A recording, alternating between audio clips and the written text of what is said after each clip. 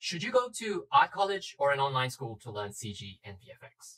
Well, stay tuned. In today's video, we will be talking about art college versus online schools.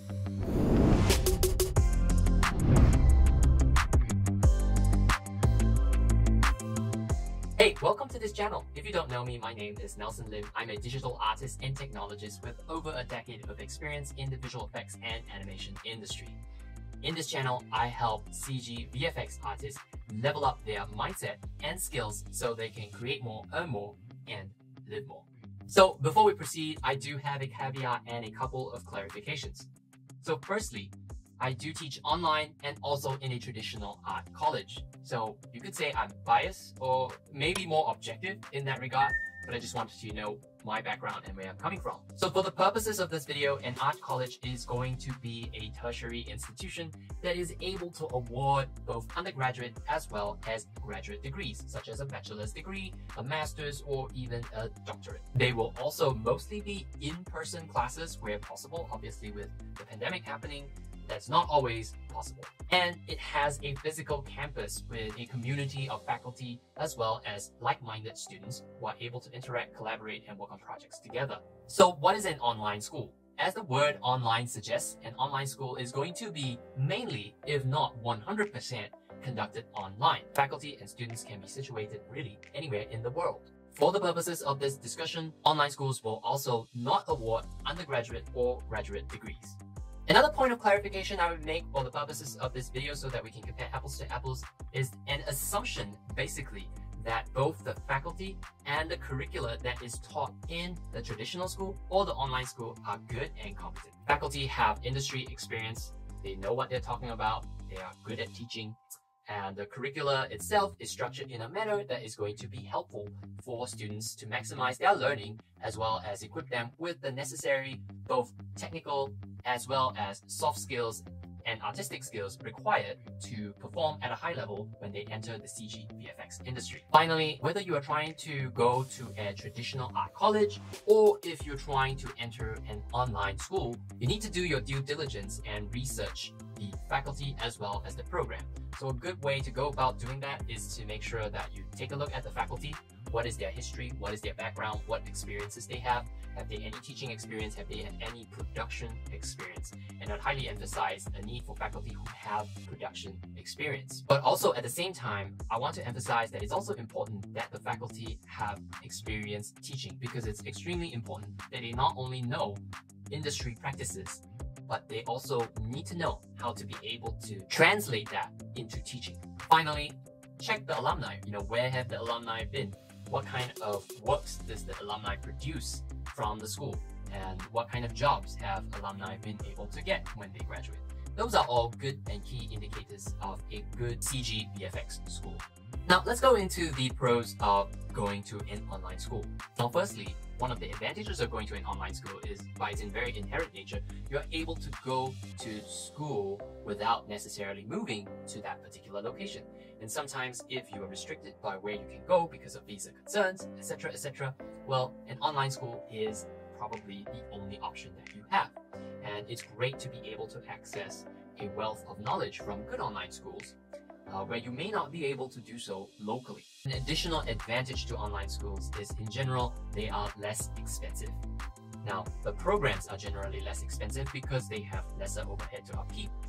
They don't have a physical building necessarily to have to take care of. However, the costs to the students are also in general lower. If they don't have to move to a city that requires them to pay a higher standard of living, pay more in rent, or they have to rent an apartment versus maybe living in your parents' house or moving to an expensive city. So an online school can be a less expensive option for many people. Has this video been helpful for you so far? If you've liked it, please help me by hitting the like button and maybe even the subscribe and the bell so that you get notified when new content updates roll out on this channel. Let's talk about the major disadvantage of an online school. In an online school, students need to be much more self-motivated. Typically, there isn't really much of a structure and there isn't a physical time and space from which you need to attend classes. There aren't assignments necessarily that you're held accountable to.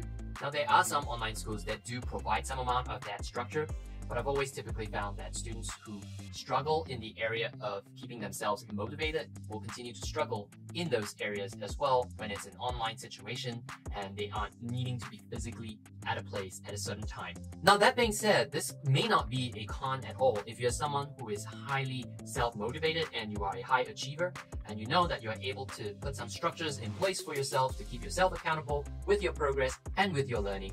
This online school may actually be a really advantageous option for you. Are you creating your first FX demo reel? If you are, don't forget to download the free FX demo reel guide that I have come up with. It's a 10-page PDF, and in there I talk about all the things that you must do and things that maybe you shouldn't do when creating an FX demo reel that's going to help you get more interviews and land you your dream FX job. So don't forget to download that FX demo reel guide. I will put a link in the description below. Now, let's talk about art colleges, and let's start off with the advantages of an art college. Well, one of the most obvious advantages of art colleges is that they are able to award you both an accredited undergraduate or postgraduate degree. And while this may not be necessarily very important in the CG VFX industry, in terms of a good degree program is not something that is going to determine whether you get hired or not.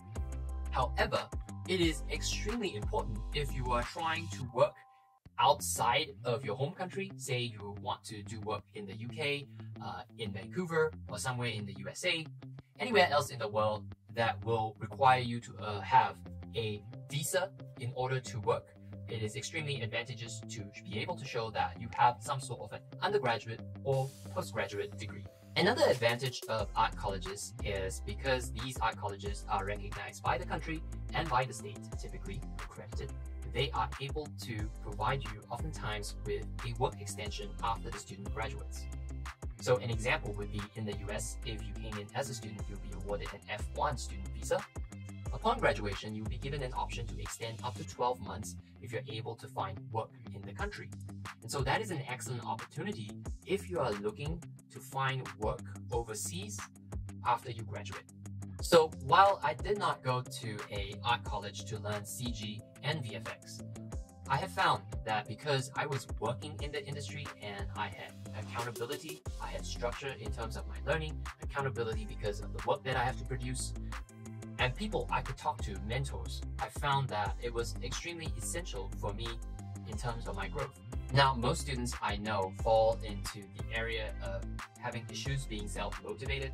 So for that reason, I suggest you consider an art college if you find that the lack of structure and accountability is going to hamper your learning.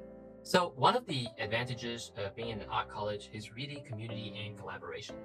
Oftentimes, you'll be in a situation where you are exposed to a lot of like-minded students who are working on the same projects. You'll be in the same classes together. You get to see each other, you get to interact with each other, and you get to have touch points where you can maybe collaborate on group projects together and leverage each other's strengths. So you have someone who's maybe really interested in animation, someone who's really interested in rigging, another person who is really interested in lighting, and maybe you are very interested in effects. So you can come together and work on a short or a portfolio piece. It is a great experience to be able to leverage each other's talent, but also excellent when you put it in your reel. Studios are able to see that you are able to collaborate and you're able to work with a team of other people doing projects together. And that's really important as well to show that you are a team player and you know how to play in a team. Now, for all of the advantages that art colleges have, they also have a disadvantage, and the main big disadvantage is really the cost. Because of all the advantages they are able to offer you, from the accreditation to the physical buildings to the actual labs and equipment that you can use, as well as the faculty that they hire that are fully on board, physically located, you're able to gain access to them and talk to them in the offices, well, that comes with a price. And that means that art programs are typically a little bit more expensive. Now, that being said, these programs will differ from country to country as well as from university to university. So do some research and you will still be able to find some college programs that are competitively priced and may just be in the sweet spot that you're able to afford. If you're looking to mitigate the costs of an art college, I'm going to suggest 3 options for you to look into. Firstly, I'm going to suggest that you look for a place where the cost of living is going to be lesser. So if you pay less in rent, less in groceries, less in travel costs, you'll find that ultimately the amount of money you save might actually be more than the program itself. Next, choose a place where you could perhaps work and study. And in many countries, they do allow foreign students to be able to work part-time while they're studying up to a maximum number of hours a week. So take advantage of that, and if you can find some side work while you study, that's going to definitely help offset the cost of an art college education. Finally, I highly encourage anyone who is trying to apply for a traditional art college to apply for scholarships, because you never know, and you'll most likely be pleasantly surprised by the options of scholarships that might be available to you as a student that you can apply for. And if you get those scholarships, it's definitely going to dramatically offset the cost of your art college education.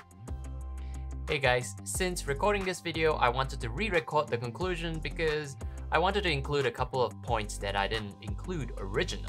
So firstly, if you don't already have a college degree and you hope to work overseas someday, then getting a college degree is an excellent option. Secondly, if you question your ability to stay motivated, then definitely pick the option that has the most amount of structure and accountability for you. Thirdly, while I kind of presented it as a versus situation, the reality is a lot more subtle than that. As a CG artist, you really want to take advantage of all the resources that are available to you. It would be silly not to. As an industry professional, as an educator, I still constantly make use of free and both paid resources online to continue my education. Finally guys, there is also the third option, which is on-job training, something that I did myself. And so I just wanted to highlight that that is a possibility too, and we could cover more about that in a separate video in the future.